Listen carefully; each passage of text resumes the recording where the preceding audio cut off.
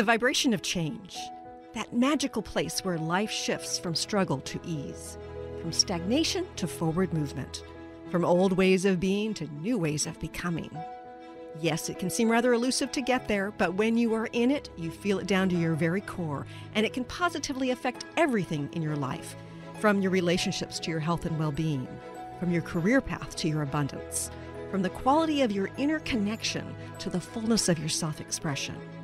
Here on the Christine Upchurch Show, we explore ways to get into that vibration of change with experts in the fields of consciousness, psychology, spirituality, health, healing, and science. Hello, everybody. Welcome. So grateful you're joining us here today. You might be listening live on 1150 AM KKNW here in the Seattle area. And at the moment, it's sunny Seattle area, at least in my neck of the woods. Or you might be listening live anywhere around the world on transformationtalkradio.com, or perhaps live on Facebook Live, on my professional page, or after the fact on my YouTube channel, which I encourage you to sign up to, or one of the dozens of podcasts it sends up. But wherever and whenever, we're so grateful you're here because, you know, we do this show for you. And I'm really excited about our guest today, but I want to say hello to the people behind the technology first. Good morning, Mr. Benny Mathers at KKNW. Hi, Christine. Big hug to you. Here we go. Big hug back. Yes, Big hug back. Yeah, how are your boys doing? They're awesome. They're in school. Can't check in with them now. Maybe I should just surprise them one day. That'd be great, right? If they're doing awesome. How old are the twins now? They turned 11 at the beginning of the month. Yeah, I figured it was around their birthday Yeah. time. So 11, I cannot believe it. I remember when they were, I don't know, 4. It's amazing. They're still little chatter bugs. They must take out for their dad or something. I mean, yeah. We're going to go with that.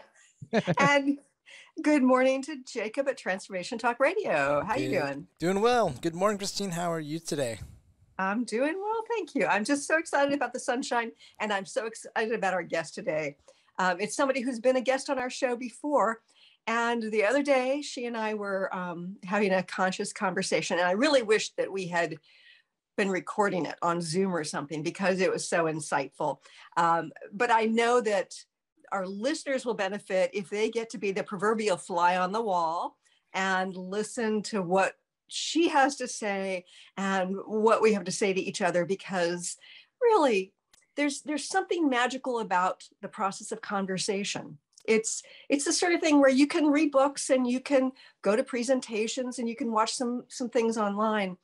But when there's this conversation, there's this back and forth that allows the thought process, the energetics to flow in a way that may be unexpected.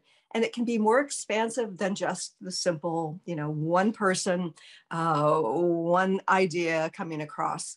Our guest today is Cate Montana. She is a best-selling author. She is a journalist. She's got this amazing background, and she balances the psychology and the science and the spirituality in a way that is fairly unique. I truly appreciate her. And also, by the way, folks, if any of you happen to be writing a book or working on an article for publication, she's a fabulous editor. So I would like to welcome our guest today, Cate Montana. Hey, Cate. Good morning. Good morning. It's still morning in the Pacific Northwest. Yes. Yes, it is. Thank you for the promotion. Work is good.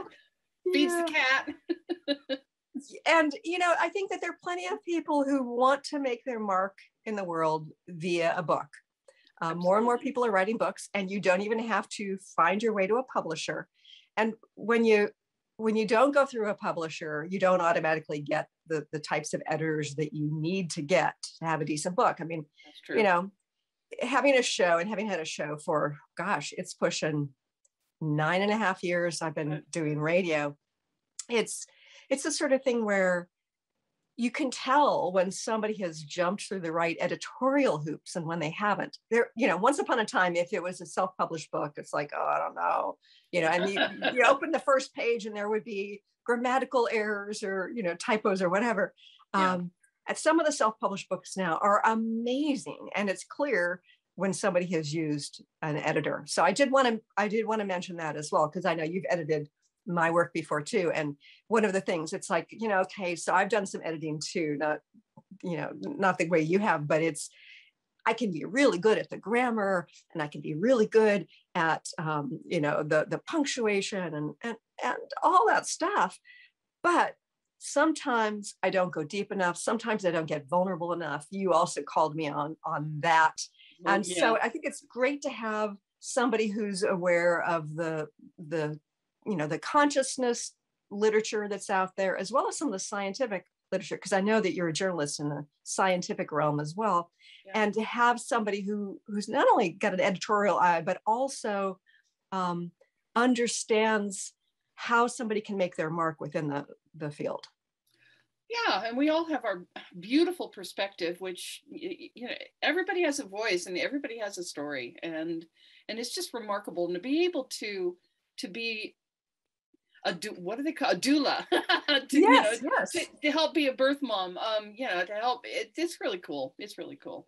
It's so interesting. My ego always used to want to be, I'm the star, I'm the author, I'm the person on the stage, let me tell you what I know. And it's really cool.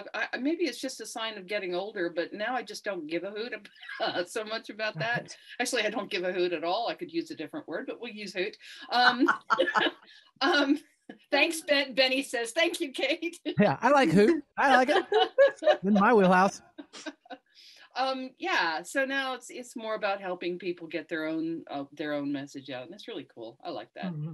Yeah, and I'm so excited to be back on the show, because it's been a couple of years, and I was just you'd been on my mind, and so I was so glad when we connected a few days ago. It was just pretty amazing, especially the waters we got into. Oh yeah, and as you can probably guess, being on YouTube, streaming on radio, besides some of the swear words, there's certain words that we have to stay away from because it sort of triggers the censorship. But like CV? What's your curriculum vitae? That's the new synonym. It's the new.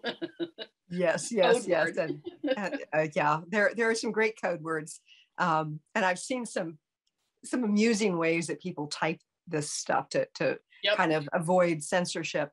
But it's really, we're not here to talk about the nitty-gritty of the science, the nitty-gritty of like the debate. Really, you and I have both been on our journeys. And I know that, oh gosh, way back when, I don't know, it was probably 2014, 2015. I don't know, when you were still here, not on the mainland as opposed to Hawaii, and you'd come out and visited out on Orcas. Yeah. And you and I were talking about bucking against some of the spiritual tenets of the New Age movement. And we were sort of doing our own processing of, wait a minute, this is what I'm supposed to believe in, and I'm not sure that makes sense. And so, we've been on a similar journey. And over the last couple of years, I know that you, as a scientific journalist, a medical journalist, you've been sort of assessing what's been going on. And so you and I have been on a similar path that way, because, research statistician, has to dive deep into this stuff, which has led to a kind of deep dive within, to belief systems, to ego. Can you just share with our listeners and viewers a little bit about your journey, your inner journey over the last couple of years? Yeah, when COVID hit in 2020, it was like hitting a wall. It was like all my life I'd been, we're so doing oriented. We're so wired to, we're professional. We're doing oriented.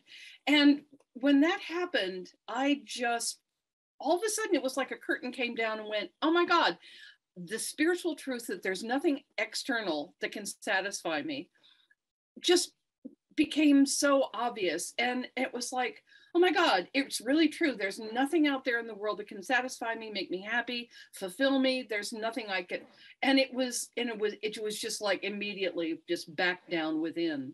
And I ended I ended up dropping pretty much. I was starting to promote another book and do another book, and I was writing a stage play, and I dropped all of that, and I ended up starting to teach A Course in Miracles, because it was like the only thing that matters is that we get our act together and that we figure out really who we are and who we really are.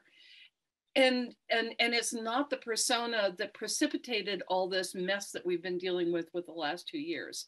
It's not the ego. It's not the, it's like, so I started teaching A Course in Miracles, and then that led to a real shocker. Somebody introduced me to a book called A Course of Love, and which was, I don't know if you know about this, it's another channeled teaching of Jesus that it blew me out of the water.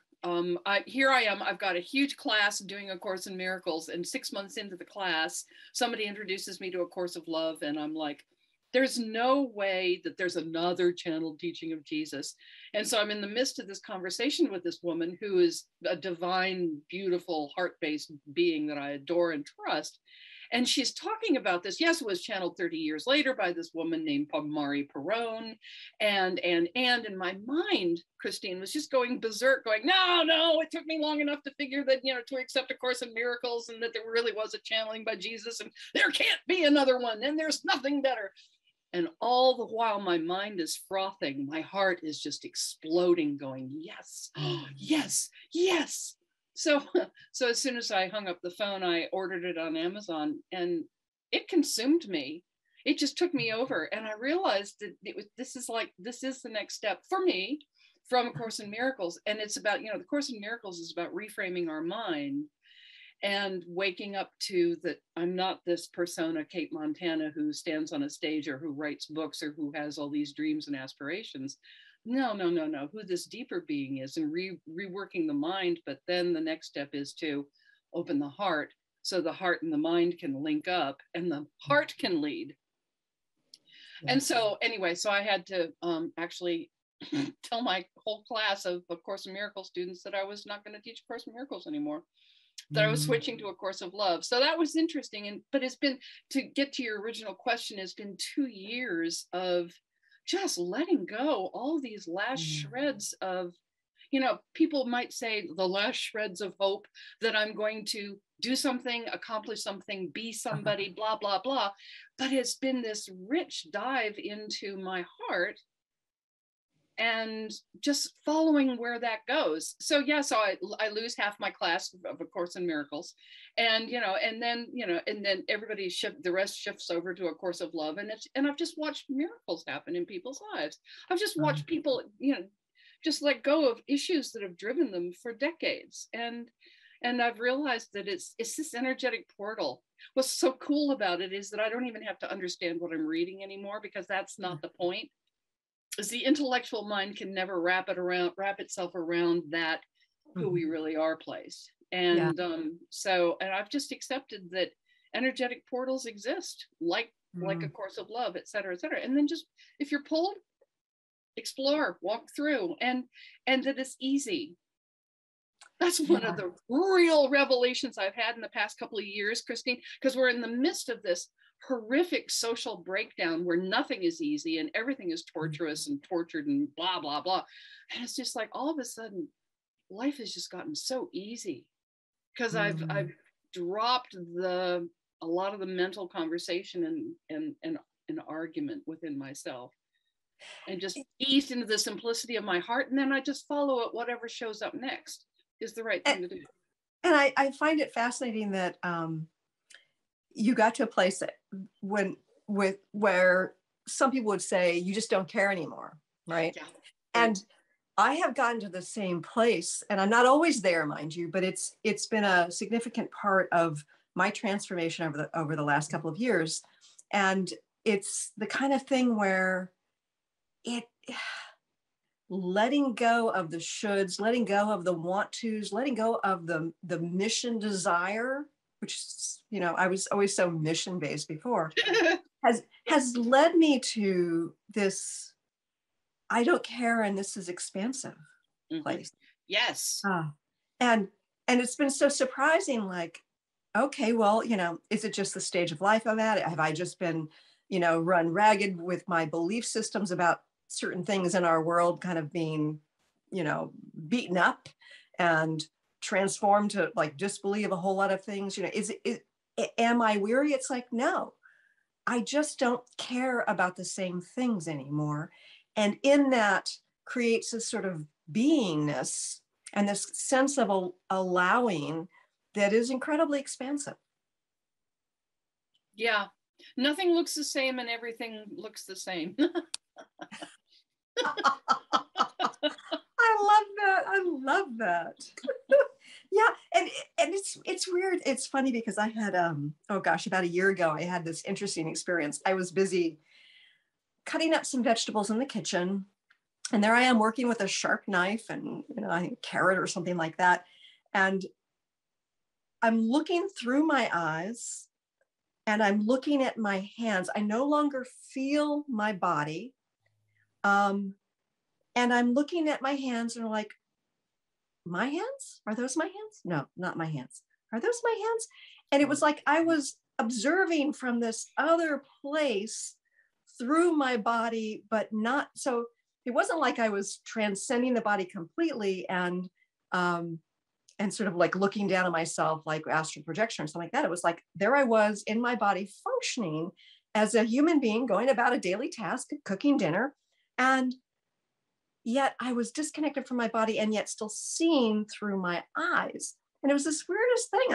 I'm sure that, in some cases, psychologists would say, oh, she needs to be locked up for that, right? But it felt like this incredibly significant few moments where I recognized this duality that we're living in, and not the good, bad duality, because that's a whole other thing, but this duality of being spirit, witnessing the life within the human form, but also being the human going about life.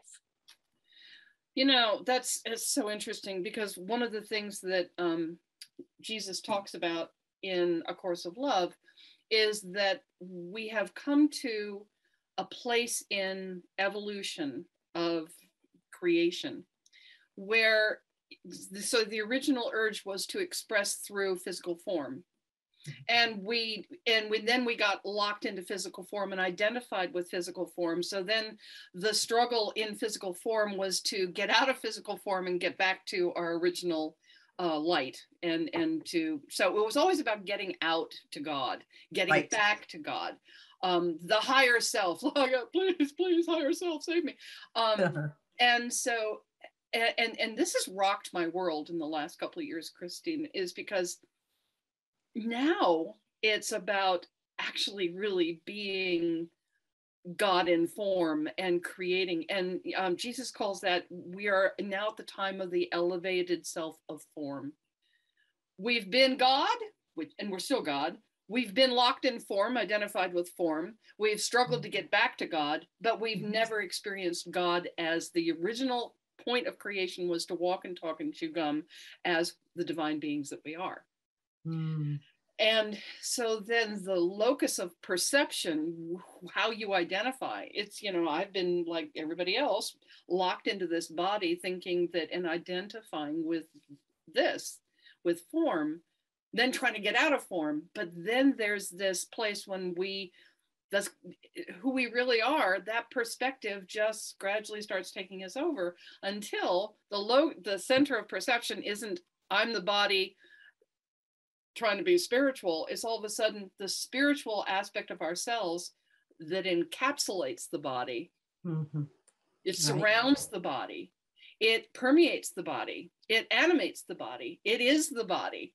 But it's more than the body. So it's like this surrounding perception. And that's what you experienced in that moment in the kitchen. You were your body, you were aware of your body, you were acting through your body, but you weren't your body. You were larger than your body, but you weren't out of your body.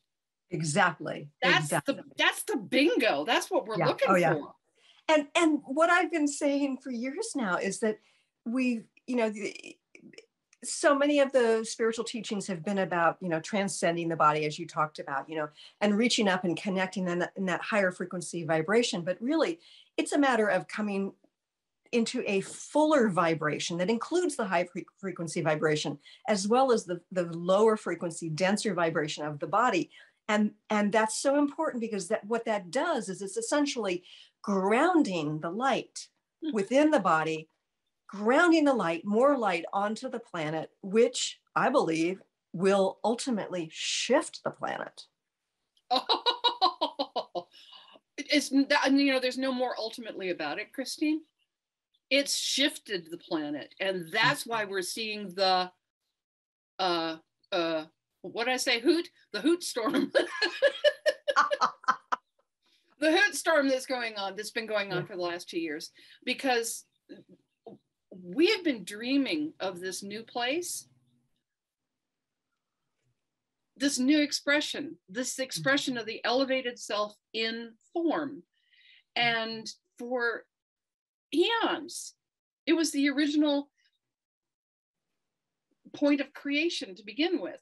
And now we're stepping into those big shoes that have always been waiting for us. And when we do that, then all of the crapola that has been the creation of the ego, of the fear-based separated self, that thrives and desperately needs control and power over, and and it is consumption based. It's got to have more to feed its emptiness. That's the spotlight's on it, baby. So that's what we're seeing, and it's taken me a while to kind of like, wow, have we really already moved into this amazing space? Yes, we have. I've gone from, at the beginning of the whole COVID show, going, oh my God, it's all falling apart and it's terrible, to, oh my God, it's all falling apart and it's supposed to, it has to, and we have created this. Yes. And this is just the gateway.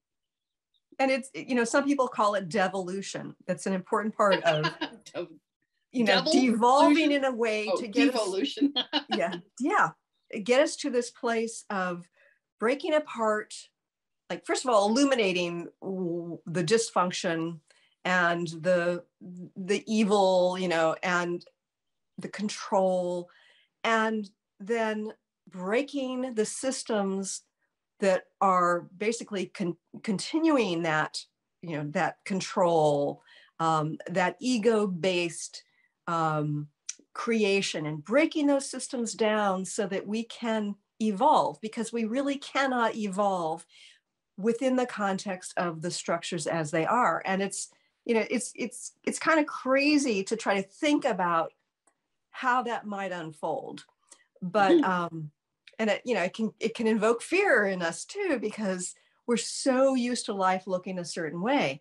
And it's not just a matter of whether we go to the store with or without this thing over our face or not. It has to do with the way we interact with our neighbors, the way we connect with humans, the way we make money. It's like it's going to affect us in so many ways, including how we interact with our planet. Absolutely. I mean, it's like, of course, mainstream media is completely censored and shut down. But I think the figure is something like 70. It's a 70-mile long truck caravan now in Canada. Yes. Thousands and thousands and thousands and thousands of truckers. And probably 1 million people along the highway, waving flags, supplying food, supplying beverages, supplying places to it's just this huge output. Vaccinated, unvaccinated, it doesn't matter. We are human beings come together to support ourselves outside of this restrictive, fear-based existence that's crippling us. This always crippled us. Now we see the larger picture where all of the global crippling. And it's just like, we're not, the whole joke about the journey, spiritual journey, is that, to finally see what you're not. Yes. And we're finally on a global level, whether you're Hindu, Muslim, Arabic, agnostic, atheistic, whatever you are, is to see, oh my God, I can't identify with this crap anymore. And go, whoa, well, if I'm not that, and I don't feel, and it's not about the issues where we can go to war with one another. We're so sick of the war. We are. And this is such a beautiful place to finally come to. Oh my God. I hit a wall with a very close friend and business associate of 17 years over the C word. And Mm-hmm. and it was such an opportunity because I dropped it. I so wanted to get my point across. I didn't even want to be right. I just wanted to be heard and understood and accepted. And Right. it wasn't happening. And I had to let that go. I remember waking up at 3 o'clock in the morning and I'm all, I'm going to respond to that email. And you're lying there at 3 a.m. going, well, I could say this and I could say that. And, you're all knotted up. And it's like, and I lay there and I went, this sucks. This is stupid. I don't want to do this anymore. And I got off it like that. I dropped it. And it ended up ending the relationship, but it was an imbalanced relationship anyway that actually needed to go. So that it could have, so that the other person could evolve, I could evolve and move on.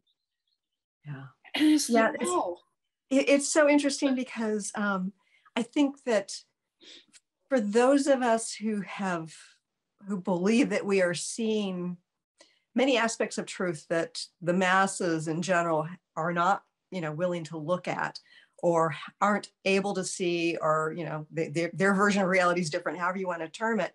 I think that many of us have had to let go of relationships of all sorts. I know that there are huge rifts in people's families and, people who've been uninvited to weddings and uninvited to holiday gatherings and these sorts of things. And then there are friendships that end and people are exiting businesses or jobs because, they're told they have to do one thing and it's not in alignment with who they are. And so, although these aren't necessarily easy decisions on one level, another level, it is easy. It's just navigating who we are and how we move about in life and the choices we make. That, and I've seen so many friends and counseled numerous people through this really painful passage where you are disinvited to your sister's wedding. And it's like, and to stand firm in who you are, but to love who you are and to acknowledge who you are is so incredibly powerful. And then not make the other person wrong. But to, here we come back to the whole sticky issue of, is love enough? Is it enough that I simply hold love for myself, for my sister, for my family? It doesn't mean I'm going to get railroaded into doing something I don't want to do. It doesn't mean I'm heard and understood, but I sit in love, and maybe my sister will come back into my life at another time, maybe not. Is love enough? Do I trust that, across space and time, will that be enough that I'm still connected to her? Yeah. And that I can still embrace her and be whole and be still with my family in spirit? Is that enough? Because we're being called on our BS about, well, I'm a spiritual person and it's all about love. And then we hit these places and it's a fish or cut bait time. And it's interesting to see some of the divisiveness and some of the hate speech against those who chose not to get the what in the arm. And then to see some of these people who've said horrific things about, they should have their kids taken away, or they're horrible, horrible things. Hope they die. Seeing that they get their next one and then, within 48 hours, within 24 hours, they're dead of a blood clot or whatever. And it's like, to be able to see that, it's not like, oh, well, they got their justice. They got theirs. It's more like, how sad it feels like. First of all, it on a human level, it feels very frustrating to not be able to sway people based on information, right? And the information's out there. But beyond that, it's the sort of thing where we have to continue to have compassion for those who have hated us, for those who have, sort of fed the divisiveness that is so toxic to our planet right now. And to trust that they had their soul's journey, they played their role within the context of this collective, but to not feel a sense of, vengeful enjoyment. Yeah. I mean, who is it? I mean, for God's sakes, Jesus, would look people in the eye and say, you're not my mother. You're not my father. You walk away from your family. And because that's not our real it is our real family, but it's not our real family. Our real family is of the heart and the soul. And we have got to be able to learn to let go. So, and at a certain point, it's not even easier than said than done. It's just like, we've got to let go. And I've got a dear friend who's, she couldn't wait for the vaccine for her little 11-year-old boy, who just is just this precious being. And I just had to let go. She didn't want to hear a word about anything. And and here's the horrible human side. Horrible human. Here's just the human side. And have I had a thought like, well, if he gets sick and dies, that'll show you that I was right. That voice is there. It's in all of us. Well, it's in me. I'll just raise my hand and say it's in me. And I've stopped judging it. It's just that perspective. It's just that stupid little human blah, blah. And that's not who I am. Yeah. And so it doesn't twist me up anymore that comes up. I just go, yeah. Which reminds me of that other part of the conversation that we had the other day talking about Wetiko. The mind parasite. Yeah, tell us a little bit about that. It's fascinating. Boy. It is fascinating. I'll even hold up a book. I don't know, is it reversed? No, it's correct. It's correct. Yeah. So Wetiko, Healing the Mind Virus That Plagues Our World. There's this, who hasn't seen the image of the angel on one shoulder and the devil on the other?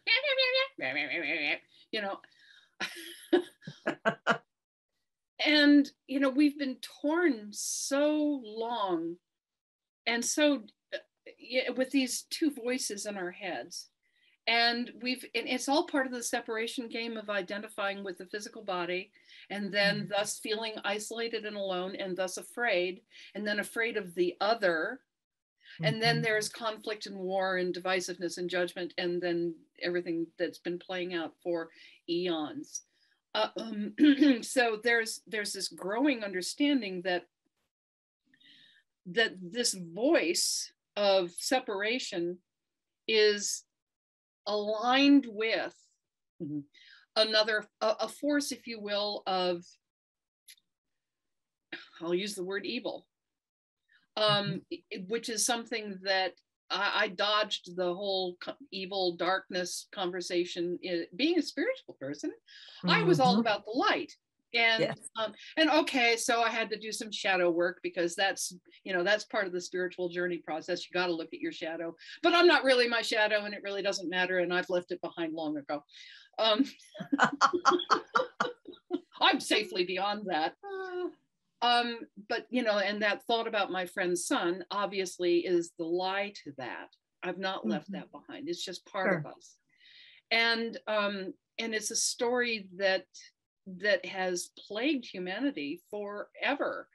And it is based in this fear, in this sense of separate self. But this is so bizarre and out of my wheelhouse, Christine, that I came across this whole conversation. So I've been listening to a woman by the name of Jacqueline Hobbs, and she's also known as Oracle Girl, oraclegirl.org. I highly recommend anybody check her out. She's really, I can't even describe this woman, but she's basically says, look, I'm here, I'm from the future, this is what I do. I've been drawn here because this is a situation where humanity is equal to this new life that we've been setting forward and dreaming together across time and space and dimensions.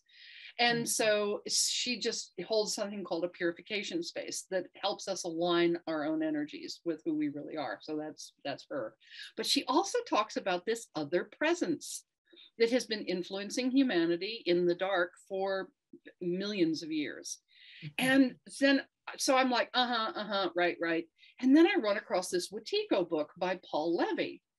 And he's talking about, and there's a word for this presence, this dark, it's interdimensional, it's non-physical, and yet it works into the physical through us.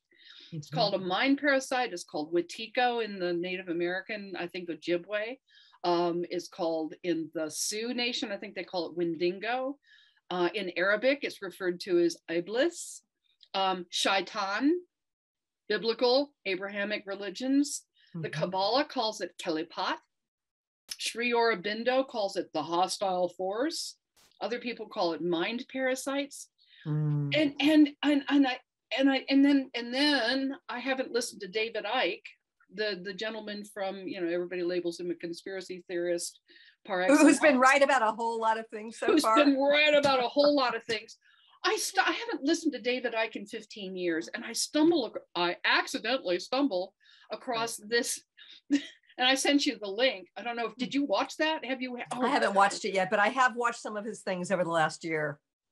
And it just nails it in a nutshell. He just goes, look, XYZ millions of years ago, us beautiful spirit, light body entities, interdimensional beings of love, wanted the physical experience. And there was a force that created the image of the body that actually entrapped us. And we got locked into an image, and it was actually a scientific projection of a hologram.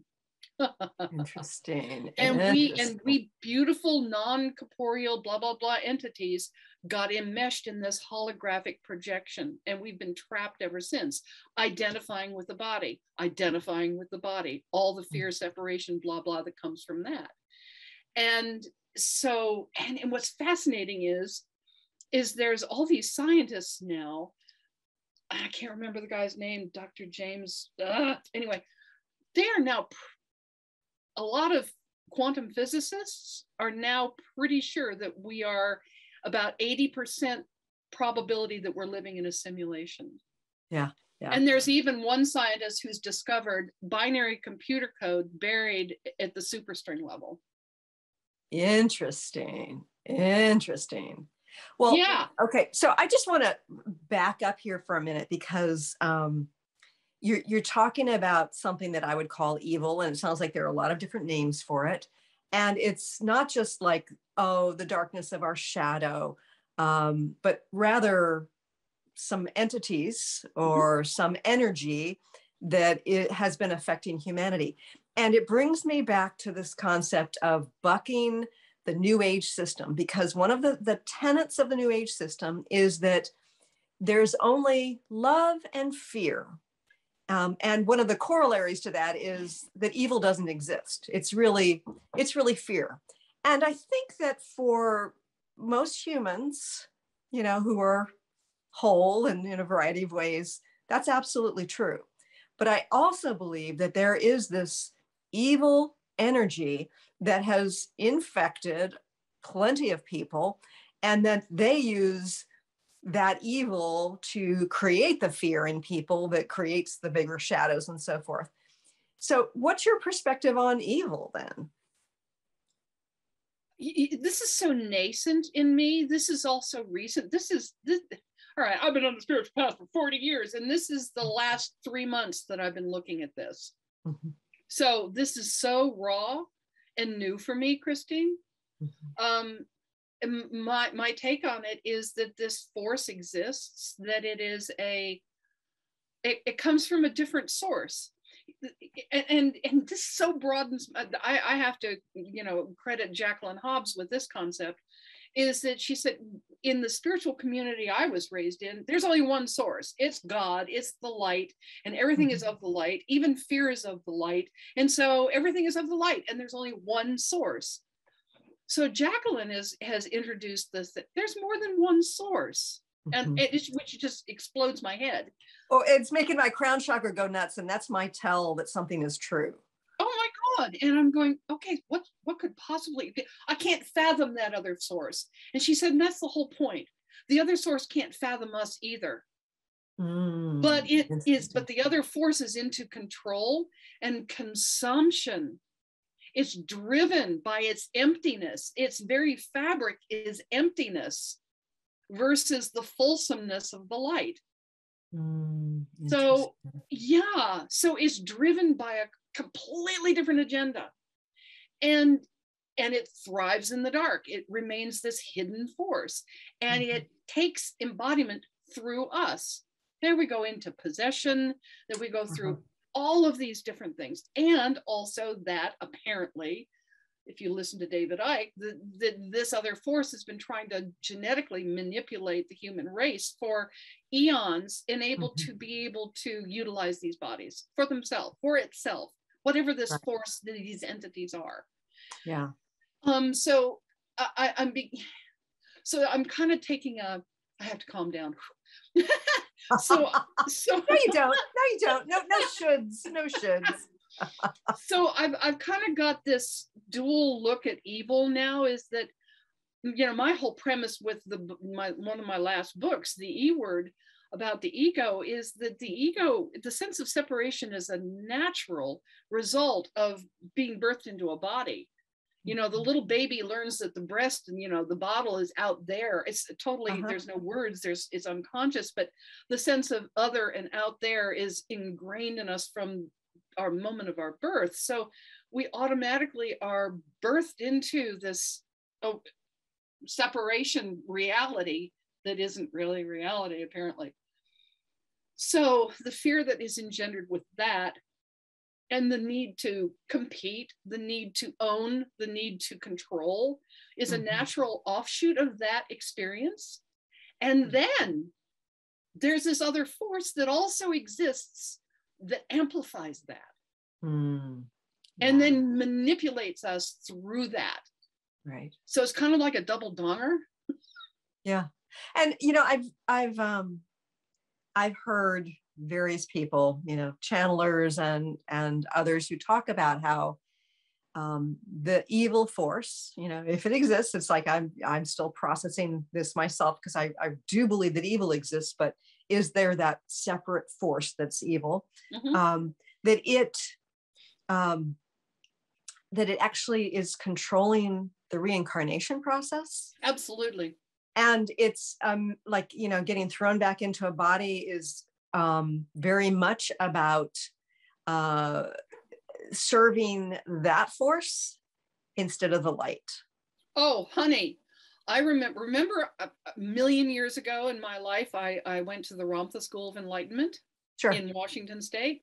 One of the very first things that Ramtha taught, like back in 1992, was that do not go to the light when you die.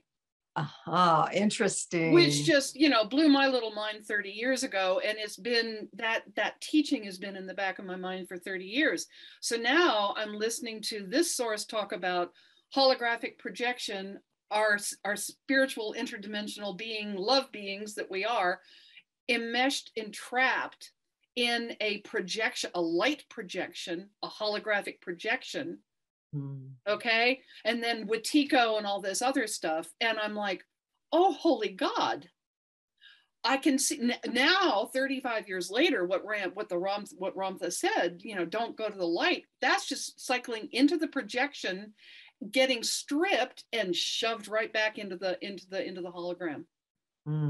So he always advised, he said, hang a left, go to the void, and just hang out. And then let your own being settle, your own inner light, create your next step for you, rather than being caught in an external projection.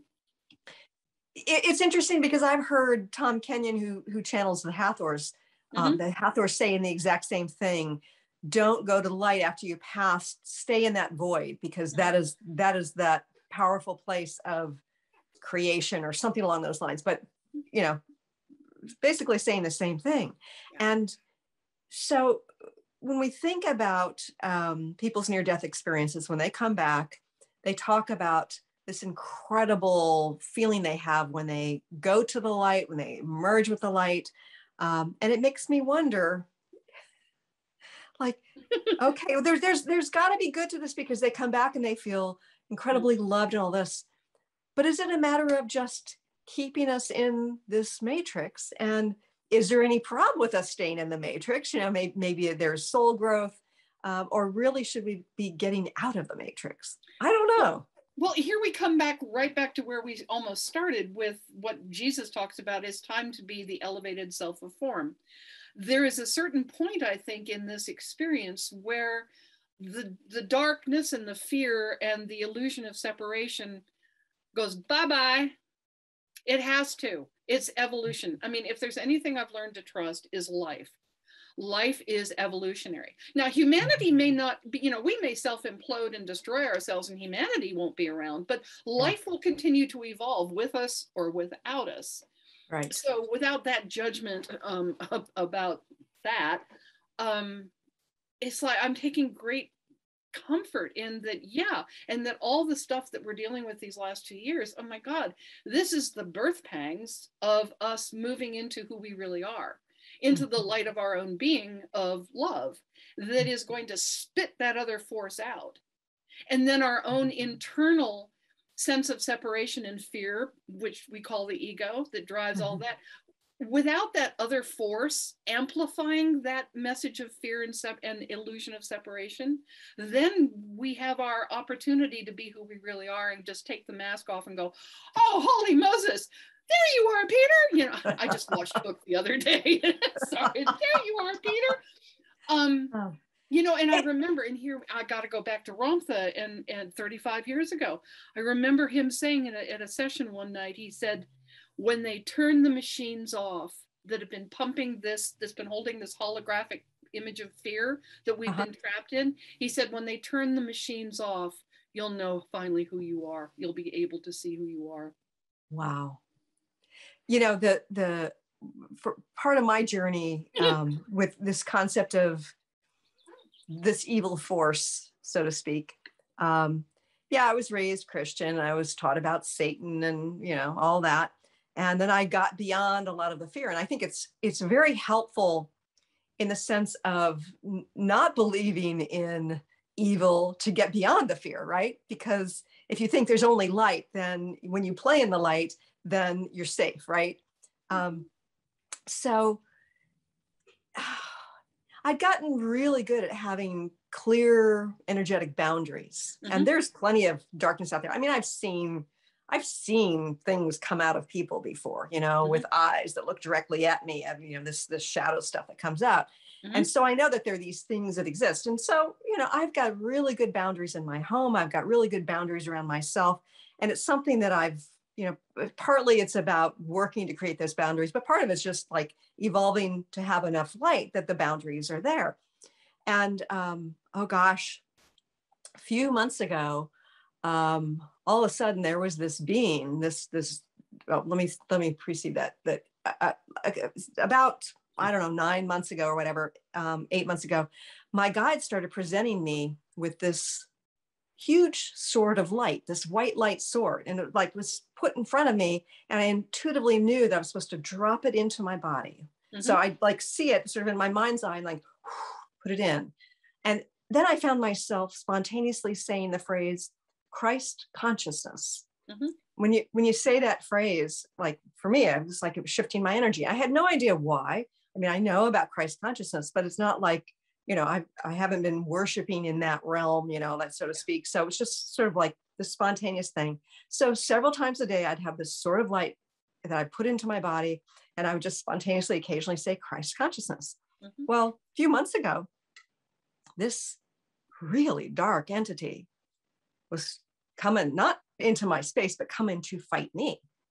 And I intuitively knew to pull the sword in and to whoosh light out. And sometimes I'd say Christ consciousness. And it wasn't, and I had to work really hard to not come to this place of fear. And it was, you know, it would occasionally have a face that looked like somebody in the public realm that everybody around the world knows. But I'm not even going to get into who that is.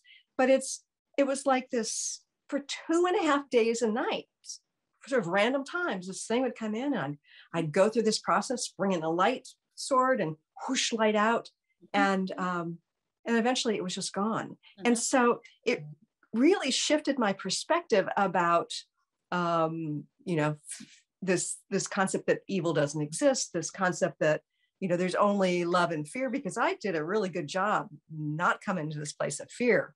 which was not always easy because this thing was like vicious. And it still existed. And then it felt like it disappeared. And I don't feel like it just like wandered off, to deal with somebody else. I really feel like it was exiting the planet. Mm-hmm. So it's like this mind-blowing experience that I had no expectations about. Yeah. And it felt very much connected to that energetic control system. Mm-hmm. When I picked up, I don't know why I'm pushing Paul Levy's book, but I am. When I picked up this book, this is just a couple of months ago. It was actually over Christmas, and I was like, I consciously went, oh God, because I knew I was opening up a gateway here. Because when I first opened up, when I cracked my Kundalini through excessive unguided meditation way early in my life, the stuff that I experienced, oh my God. I mean, the dark astral realms, that's where I spent probably a year battling that. And I remember my last engagement was I would be dragged out of my body at night. I could hear gabbling and shrieking in the distance, and I could feel hands all over my body, and then my astral body would be pulled out and I'd be hurled. And the last place I was thrown was this horrible graveyard, and I'm terrified and I'm creeping around. There was this huge slimy crypt, and I'm walking up past this crypt, and this enormous red-eyed fangs, dripping claws, big beast comes. And I'm like just out of my mind with fear. And it gets like right here. And all of a sudden that sort of light, that something just rose, love. My light rose up in me, and I felt such love. And I looked at that beast in the eyes with such love, and the eyes just went, ah! And it turned and ran. Oh, interesting. And then I was back in my body, and I was never bothered again. Interesting. Well, that's not true. Every once in a while, over the course of decades, I've had encounters with dark forces. Absolutely. Yeah. So I knew that if I was going to open this book, I was going to open myself back up to it, because I'm contemplating it, right. And it's just like, and then why wouldn't I contemplate it and be okay? Because either I know who I am or I don't. Is there still a whisper of fear? Yeah. That's part of me. Blah, blah. It's the past. It's normal. It's regular. It's whatever it is. It's just a habit. It's not who I am. Oh, I like that. It's just a habit. It's a habit. That's profound, Cate. That's profound. Before we go any further, because we're over there, what's that? I said we go there over and over and over the course of our lives, so many billions of times that it becomes a habit. Yeah. But it's not who we are. And at a certain point, we are who we are. We shine that light, and we can depend on that. I had 3 disturbed nights reading this book. Not bad, but I definitely had bad dreams. I don't get bad dreams, but I knew it. But I was even aware in the dreams. It's like, oh, okay, yeah, I know what this is. Yeah, there was a level of consciousness, so it was very cool. And for me, the past couple of years delving into, people will call it the truther movement. It's the darker aspects of things that are unfolding. I had some disturbed nights too, and it wasn't like bad dreams I was aware of. It was just kind of like couldn't sleep all the way through the night. I'd wake up. But before we go any further, because we're running out of time here, I want to make sure people know how they can connect with you, Cate. God, I'm on Facebook still. Cate Montana. Cate. I think, it doesn't matter. I hate Facebook. Cate Montana. Because I can't say anything real. So www.catemontana.com. That's the best place to reach me. And Cate is spelled with a C, C-A-T-E. Yep. Montana, just like the state in the United States. And before I say my goodbyes, I want you to all go check out Cate's website. Also, if you enjoy these conversations, if you want to share this with others, please go sign up on my YouTube channel, subscribe, like. This particular interview will be up in a couple of days. And so you'll be able to share that with others. Cate, it's always expansive to talk to you. Thank you for letting our listeners be the proverbial flies on the wall. Lovely. Thank you so much, Christine. I loved it again, always. And I really appreciate those of you who have tuned in and watched. Again, catemontana.com. My website's christineupchurch.com, and you can subscribe to my YouTube channel, Christine Upchurch. Thanks, everybody. Thanks so much for tuning in today. If you'd like to empower yourself to step further into your vibration of change, please visit my website at christineupchurch.com, where you can learn more about my insights, upcoming events, and private sessions.